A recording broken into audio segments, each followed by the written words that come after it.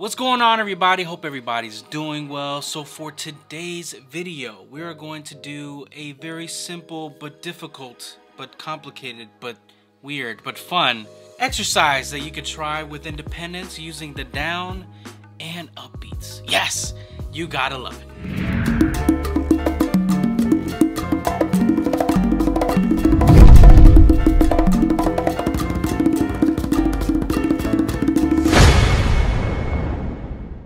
Welcome to Percussion Life. My name is Eric Perez. If you're new to the channel, thank you for stopping by. And if you haven't already, hit that subscribe button, hit that notification button, like the video.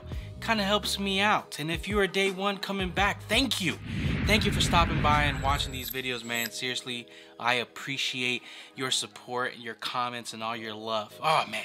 Just love it. Just love it. Before getting into the exercise, I just want to take a quick moment to say, look at this shirt. It's beautiful. Oh my goodness. But I wanted to give a quick shout out to Display Green for sending me the shirt. Also, this shirt is very, very special because it's actually for us. It's actually meant for the future of music, and 20% of the proceeds that they make to sell these shirts actually goes into music business education organizations, and which is actually helping prepare, you know, this next generation of artists and songwriters and music creators. So it's super, super important because, you know, here in the United States, unfortunately, very sad, many states, many counties are actually, you know, cutting the funds in music and arts programs, and it's so sad to see that. And it makes me think about when I was a kid, you know, and taking advantage of all these programs to help, you know, my venture and what I wanted to do and things that I wanted to learn. And it's just unfortunate that we see these programs being cut from our schools, but now we have small businesses like this that sell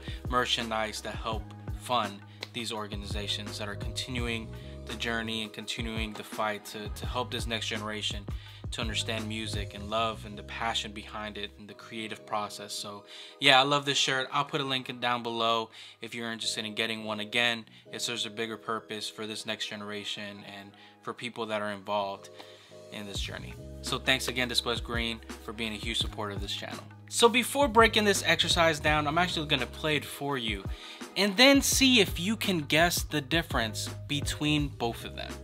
Yeah, I'm going to play it and then break it down. And yeah, let's see if you can tell the difference. You ready? Let's go.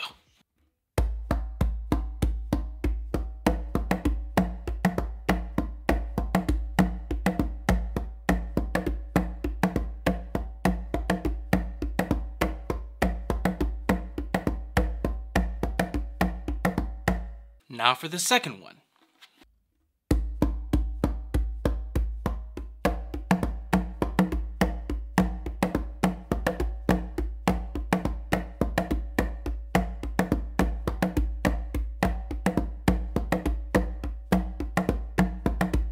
Now, could you tell the difference? Probably not. The majority of people wouldn't be able to tell. You could either rewind it and see it again, or allow me to explain it to you. So I absolutely love this exercise, especially when trying to understand the down and the up beats, okay? And I'm talking about down and up beats for drummers and, you know, more modern music, not classical music like a composer or anything like that. I'm talking about what the majority of us know what a down and an up beat. It's better, you know, way to say it as 1 and 2 and 3 and 4. So basically in this scenario, the down beats are going to be those bass hits. And the up beats, which again is also the ands, can actually be the tips. So if you want to play it out, it's going to sound like this.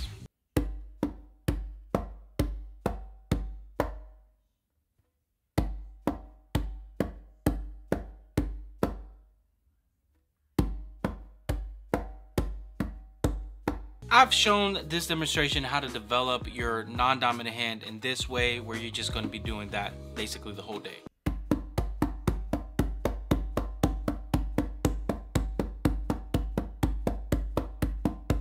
And basically the point of this independence exercise is to forget about this. This is going to keep on going. But right here, what your dominant hand is going to do, that's where the magic is. That is where the craziness is, and it's like very simple to do, but it's where we're going to place it, which helps us understand the feel of the downbeat and the feel of the upbeat. So let me first show you how to do that variation. It's basically just 5 slaps.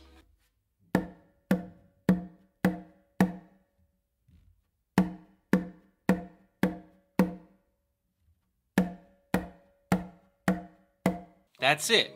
So what your dominant hand is doing is those 5 slaps here, and what your non-dominant hand is doing is the bass tip here. But now how do we put it together? Now, to understand the downbeat feel of this independence exercise, I like to call them like trigger points or meeting points where the non-dominant hand and the dominant hand are going to meet in certain sections where it allows you to understand, oh, this is where I'm at in this exercise. So to start, the downbeat feel is actually going to be with the bass, which is going to be your 1, and a close slap with your dominant hand. So doing that together, it's gonna sound like this. After doing that bass with your non-dominant hand, what you're going to do is a finger with your non-dominant hand, and then in between going to that bass, you're actually going to do another close slap with your dominant hand. So it's basically going to be fingertip, close slap, bass, like that movement. So it's going to sound like this.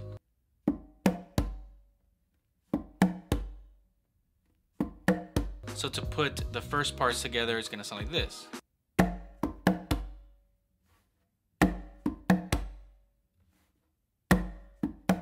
Now here's another trigger part or a meeting part that lets you understand the feel. And what you're going to do is what follows after the bass on your non-dominant hand is a finger, but this time you're going to do another close slap with your dominant hand on the tumba at the same time you're going to do it with the finger. So it's going to sound like this. To put that together,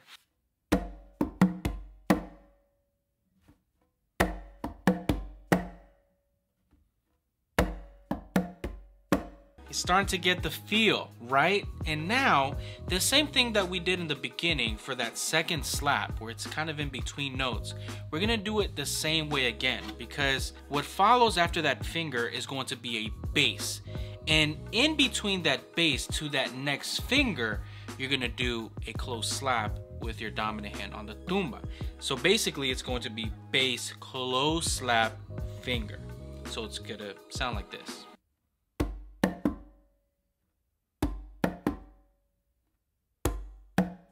So to put that together,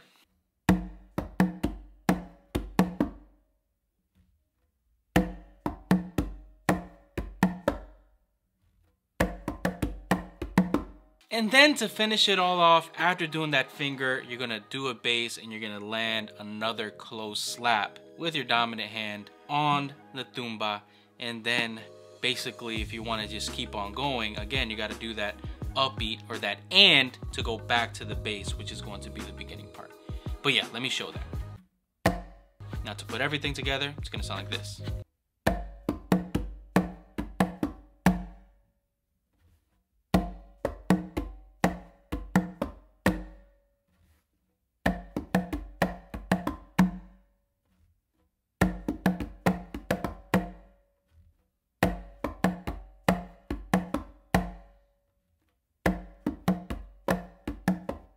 Now to play it all the way through.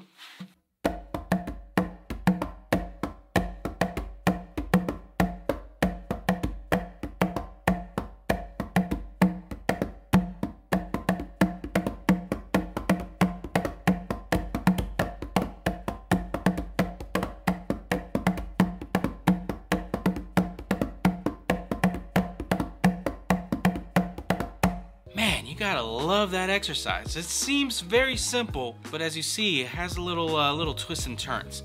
So now that's the downbeat. This is how you end up feeling that kind of feel. Now it gets kind of strange when you try to do it with the upbeat. So the difference here is our trigger point in the beginning. This pattern does not change. The feel of this does not change. What changes is where you're gonna start it at. So what we're gonna do is we're gonna do a bass with our non-dominant hand and then a finger with our non-dominant hand, and that finger is what's gonna meet up with the close slap with your dominant hand on the tumba. So it's gonna sound like this. After doing that, we're gonna do something similar like we did in the first exercise. After doing that finger, what follows should be a bass. And in between that bass, to go back to the finger, that's where we're gonna be putting that close slap with your dominant hand. So it's gonna sound like this.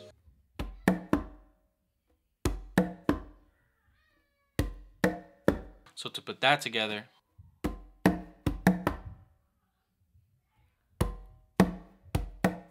and as well as last time, except in reverse, after doing that, you're going to do a bass, but rather than landing it with the finger at the same time, this time you're gonna land with the bass at the same time.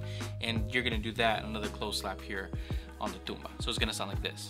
Now to put that together,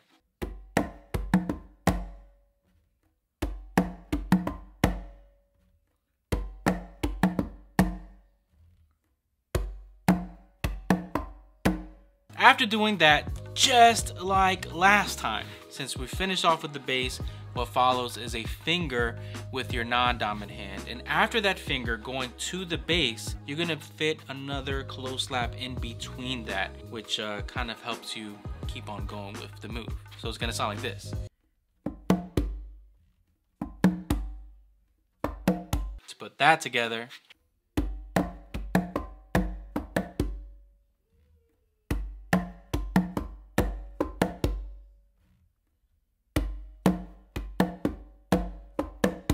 and then to finish it off, you're gonna do another finger with your non-dominant hand with a close slap with your dominant hand. And basically, that's the same thing. You go back to the downbeat, and if you wanted to start the exercise over, start it off with that meeting point. But to kind of show that, it's gonna sound like this. Now to play it together.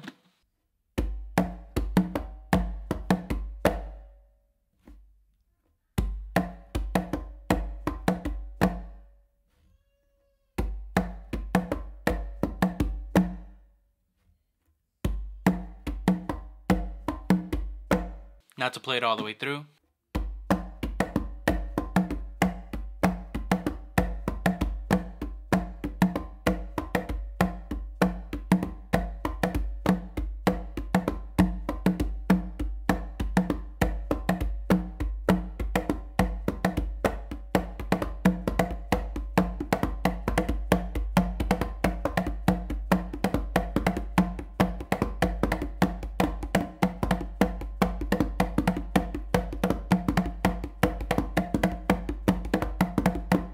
You gotta love these exercises, man. They're like, you know, some little tongue twisters in there, but at the same time, it's really, really disciplining you to learn a little bit more about the feel of the downbeat and to learn a little bit more about the feel of the upbeat, because there is a difference in feel. If I start this way versus this, it's crazy, especially when you start to really count it and start to feel it in that way. 1 and 2 and 3 and 4 and 1 and 2 and 3 and 4 and 1 and 2 and 3 and 4 and 1 and 2 and 3 and 4. Or counting it with the upbeat. 1 and 2 and 3 and 4 and 1 and 2 and 3 and 4 and 1 and 2 and 3 and 4 and 1 and 2 and 3 and 4 and 1 and 2 and 3 and 4 and 1 and 2 and 3 and 4 and it's crazy because you're doing nothing different here and you're doing nothing different here. The only difference is where you place your dominant hand. And that's kind of the point, man. As percussionists, we have to be creative and be adventurous and, you know, kind of hit those ands and these e's and those uhs and, you know, be somewhat different. But at the same time, it helps you understand pocket, timing, and if you didn't notice, this was all independence. All independence, learning the beats. Alright, y'all, I really do hope you guys enjoyed this video. Please take your time on this. It is a beautiful exercise. I love to share it every time because it's just weird. I love weird stuff. I love stuff where it just, you know, confuses you a little bit and you're like, what did he just do? But then, you know, oh, just that? Oh, it's not hard. It's simple. I think I can learn that. But alright, y'all, please leave a comment down below and let me know what you guys think. Y'all already know what to do. Like, subscribe, and I'll see you guys in the next video. Have a great day.